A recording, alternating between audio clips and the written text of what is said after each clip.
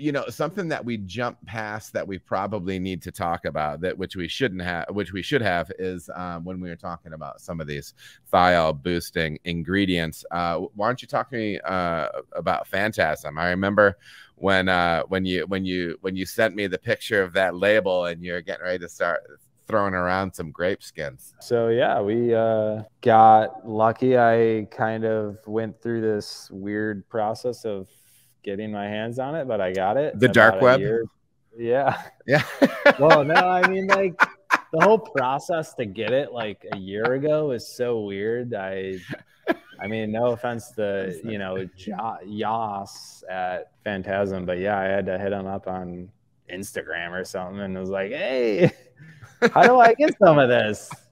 And they're like, let me take a look at your brewery and what you're doing, kind of thing. And so they accepted us and we got some. So yeah, we've been using it quite a bit. And I would what do you find specifically from that? Is it like a tropical Chardonnay thing that you get off that, or is that more specifically like the guava passion fruit? I would say the thing about Phantasm is it's gonna be more one-dimensional in a sense, and depending on what crop you get, it'll change, I'm sure. But you know, like, you can use a ton of it and it's all just passion fruit guava in your face. Or you can dial it back. Again, talking about this dialing back and just add complexity to the beer, then it's just another part of the beer at that point. But I've been looking at Phantasm as like adding complexity versus like making it the star of the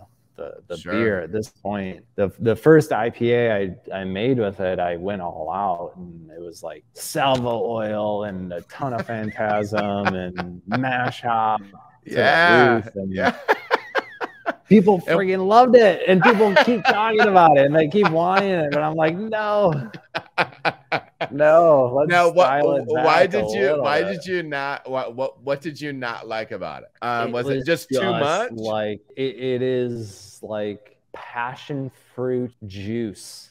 Yeah. And I can get that. And there's even some of the stuff that I've been doing with Helio Gazer, where even, and I'm not trying to go crazy with it, but it's almost like, how much further do I want to take this character? Yeah. Right. Yeah. You know, and like it's not negative, but like at the same time, it's, again, I mean, we're talking a similar language here, where, you know, these things are tools. They're potent. These things are, sure.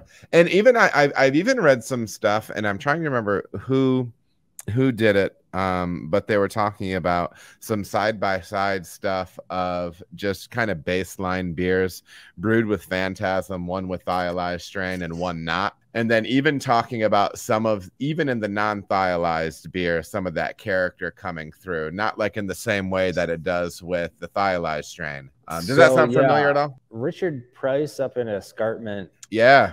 Maybe that was him. Maybe it wasn't. But yeah, that's somebody I follow for a lot of stuff. But, he's got some good stuff, because he was running a bunch of stuff on Kvike as well, right? Oh yeah. He's friends with, you know, he like made friends Lars with Gerishol. Yeah.